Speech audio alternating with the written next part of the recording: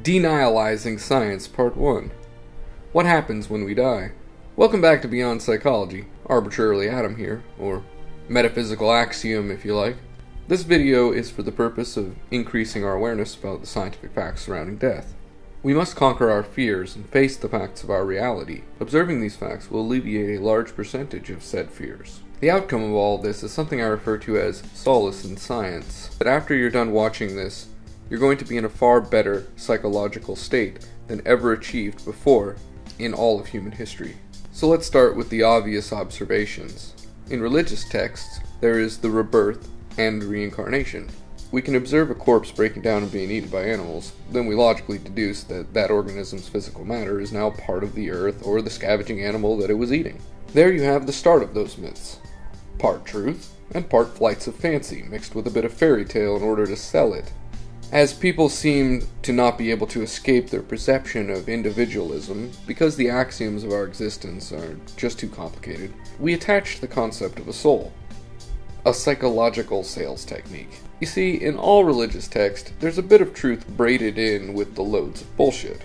For a bit of a scientific perspective, when we die, decomposition occurs. This is part of the circle of life. Life feeds on life. Entropy fuels evolution.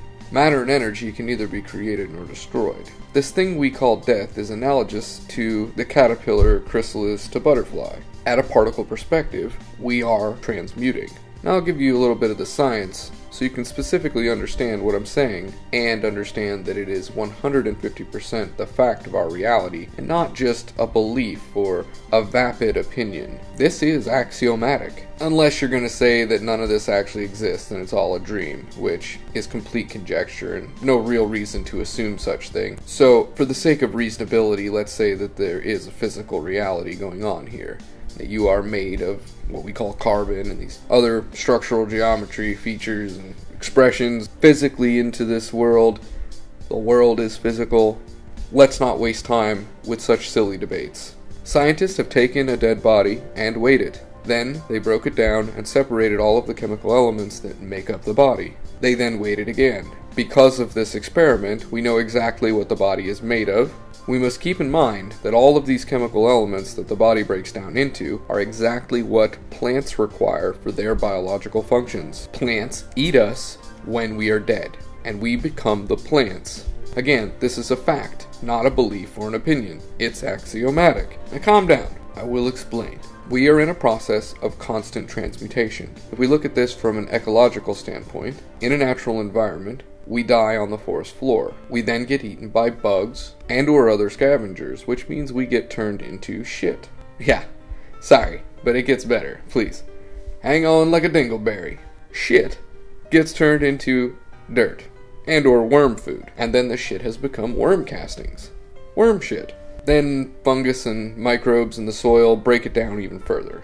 All of this serves chelation processes, which is part of the complex chain of cause and effect that is necessary for plants to take up micronutrients from the soil. Suggest we all read up on chelation further. I'm not going to get into that here, it gets a bit heavy. So, our bits and bobs, our particles, are now ready to be taken up by the plants and become the future forms of complex biology. Once eaten, the forms of biology, plants, use our bits and bobs, our particles, to make new cells. More on death from a cellular perspective. Death doesn't happen all at once. We are actually dying every day. Interesting side note, 70 to 80% of the dust in our houses is our dead skin cells. Dead you is just hanging around the house for days. Reason to vacuum, perhaps? Does that make vacuuming some sort of spiritual, ritual, funeral type thing? Okay, let's get back to the meat of this. Our cells die, and we eat food, and we use those proteins and aminos and fats, as well as trace elements we get from food to create new cells. These new cells are not a perfect duplicate, and they aren't the same you. Every day we become a slightly different organism. So in reality, we are not individuals, but rather masses of microbiological symbiotic consciousness in a process of perpetual transmutation. I'll give you a second to let that one sink in a bit.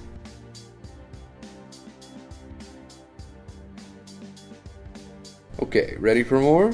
Over a 7 to 10 year period of time, the majority of your physical material is replaced by new physical material. For every bit of matter that you take on, you give something back. Unless you're getting really fat. Even if you are getting fat, you're still throwing off dead cells and replacing them. I just want to remind everybody that so far, the only thing I've done is state the facts. Tough for some of you to face, but if you don't, then you're falling victim to a life of delusionally unhealthy perceptions of reality. And that leads us to the philosophical as well as psychological perspectives. What is the meaning of all of these facts, and how is it applicable to the way we live our lives and how we treat each other?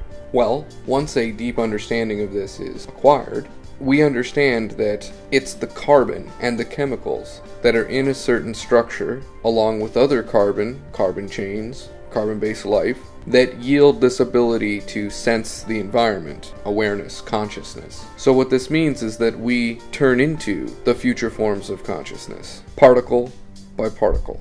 We disperse, we share all of the same matter and energy. This understanding leads me to mention something I refer to as scientific morality. This understanding of death increases our empathy. We know that we could just as easily become the impoverished person being abused or the dog getting beat. It is an inevitability that we will experience this thing we call life and or consciousness again in the future forms of biology. There is no escaping this axiom of our existence. So what does this mean for the meaning of life? What does this mean for individualism and personal possessions? What does this mean for wealth? We don't know what the meaning of life is, but the more aware we become of the observable, then the more we understand what we are doing, and perhaps that's as close as we'll ever get to the meaning of life, which is experiencing sensory information while matter and energy of the universe is in a form of structural geometry that yields the ability to do so, in the form of a massive microbiological symbiotic consciousness. The path of least resistance can be equated to what we call pleasure and comfort, as well as safety and security. This is our ultimate goal from a biological perspective, correct? So how do we achieve that goal? The only true wealth that any of us can possess is something I refer to as the wealth of intention for our future forms of complex consciousness. Because of all of these understandings, my goal has become the manifestation of patches into our world to perpetuate pleasure, comfort, security, and more freedom of mobility, as well as experimentation for our future forms. Some people have a 10-year plan, but I have a 1,000 or even a 10,000-year plan. Better to be concerned with ensuring a smoother ride for every form of life that we will be part of, rather than what the nearsighted individualists are concerned with, such as me, I, and whatever else perpetuates the primal and or biological directives, the greedy endeavors. From a psychological perspective, I have some thoughts that I think need to be shared and may be appreciated by some, if not the entire species.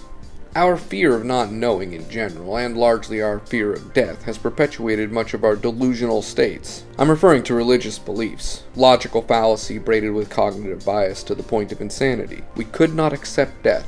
That was too much loss to bear. So we fabricated the concept of a soul as well as a creator. Unfortunately, this equation, simply put, religion equals soul equals individualism equals greed/ownership equals slavery, as well as the separation of us from the natural world and our naturally tribal state. At that point, we become victims of our own manifestations, victims of the out-of-control imaginations of the blindfolded children of the universe who run with scissors. Divide and conquer becomes the inevitable outcome. Regardless of the intended outcomes for religious beliefs and moralities, unfortunately that's not what comes from it most of the time. Road to hell paved with good intentions and all. When we believe we are this lone individual and that we only live once, the brain, with the help of the English language, has adapted the inner monologue. It reads something like this: what should I do? What should I eat for breakfast? How do I get new material possessions? Me, I. And people say that they are moral, and that they do good for others. But in reality, it's not for others. Every time they do something they consider to be good, they use it to make them feel good about themselves. It's all about self-affirmations. If you don't understand why we're tribal and empathetic, then any tribal or empathetic action just becomes a delusion. You're faking it. We must have an understanding of why we do what we do. Some of what I'm saying is theory, and some of it's a fact. It's just a matter of time before the majority realizes these axioms. If you're trying to tell me that everything I'm saying right now is an opinion, then what that actually means is that you just don't know that it's a fact. Yet. It's all about the right questions. We have been living for thousands of years with a perceptual paradigm of excessive individualism, and look around. Look what our overly simplistic, delusional perspectives and fill-in-the-blank nonsense have perpetuated. Yet we continue to hold on to our culture as it is related to our concept of self, and to let go of those self-affirmations is to allow the self to die psychologically. We are doing the same things over and over again, while expecting different results, which equates to insanity. We cannot fix our problems using the same tools that were used to create them. Logical fallacy braided with cognitive bias equates to insanity. Welcome to the thought revolution. We must increase our complexity of our perceptions so that we match the physical facts of reality. Otherwise, we are attempting to force reality to adapt to our delusion, which will be our inevitable demise if we continue on that path. It's time to let go of our fears. It's time to grow up as a species. We need to face the facts of our reality and acquire solace in science. There is no point in fearing the inevitable. Do not fear the fact that we have been shit before and we will be shit again, but rather rejoice in the fact that we will experience the flight of a bird, swimming as a dolphin, and indeed, inevitably, this thing we call a human existence in our future. As long as we don't destroy the world to the point where it no longer supports our complex forms. These are perfect examples of what I refer to as solace in science, the wealth of intentions for the future, and scientific morality. It's a perfect example of denihilizing science. Thank you, 1% of the world that bothered to watch this. Have a good one, people.